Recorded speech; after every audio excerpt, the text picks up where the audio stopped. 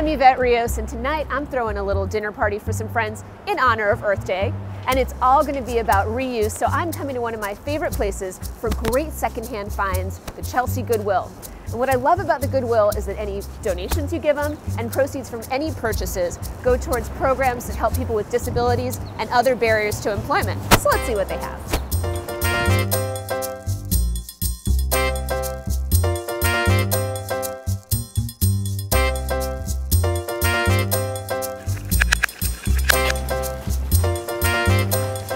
So now for my dinner party, I'm gonna need some cups. And these are some great ones right here. I really am trying to pick glasses that are all clear, but I love the fact that they're different sizes and they have different patterns, because that's gonna look really, really cool when I do my paint treatment on them. It's nice to have a smooth surface, because anything that's got too much texture is gonna be harder to paint on. 6, perfect. See, I always find what I need when I come to the Goodwill, so now I'm going to take all this stuff back to the house and see what I can make of it. So I just got back to my little makeshift studio, which is also my dining room. And so for this project, we're actually going to be stenciling on images to make, you know, like a collection of glasses instead of a hodgepodge of all sorts of different ones.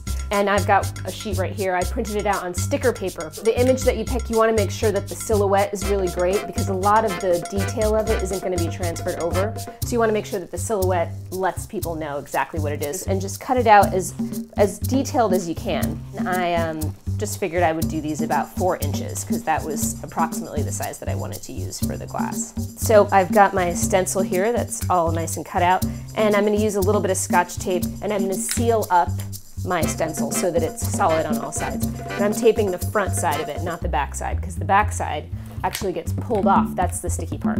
Under the sea, and I'm just going to peel off the backing. So before I put the sticker on there though, I always forget this, I need to make sure to clean it with alcohol. You grab your rubbing alcohol. Okay, that's pretty good, perfect. Then I'm going to take my stencil and I'm going to stick it right on. Probably isn't going to fit going up and down, but I want it to look like it's kind of like a sea animal really swimming, so I'll put it at an angle on my glass. You want to make sure that you actually scrape it down as much as possible around the outside of the stencil, because you want the sticker paper to really stick well. You're not going to get paint that's going to bleed underneath the stencil, and that's important. Cool. And then what I'm going to do is just trim off the excess on the side, so it's just easier to handle. It's time to paint. These are gloss enamel paints from Deco Art. It's great for painting on glass and ceramics. And what I love about it is once you're done painting, you stick it in the oven for about a half an hour at 350 degrees, and it bakes it on nice and strong. It's like the only baking I ever do. So you put them in when the oven is cool, set it to 350, leave it for a half an hour, and then let it cool down for a little bit before you take it out. So what I like to do is I like to use one of these handy dandy egg cartons to kind of mix your paint colors. So I'm going to start with some true blue, and to make a tealy color I'm just going to add a little bit of green. And you want, you know, a pretty good art brush, and you're just going to rub the paint right on, and you can just overlay, you know, go right over the stencil. And you want to make sure you do a really nice thin coat of paint. You don't want to glob it on too much, and then you let that dry and kind of put the next coat.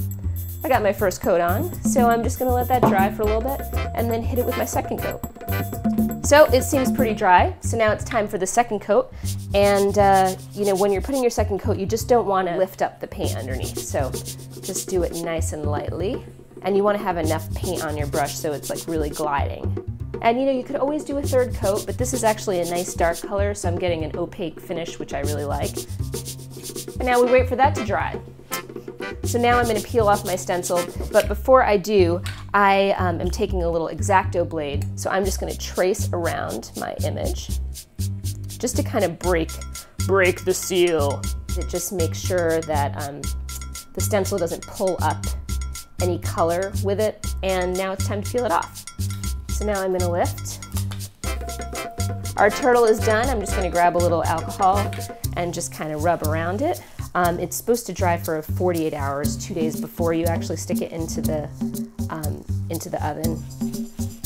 Perfect, not bad. But I want to show you guys some of the other finished ones because I think they turned out pretty cool. So I've got my red turtle and a seahorse and a penguin, so cute. So for more great painting ideas, head to decoart.com, or if you need ideas on how you can reuse secondhand stuff, check out the Goodwill on Twitter and on Facebook. Cheers!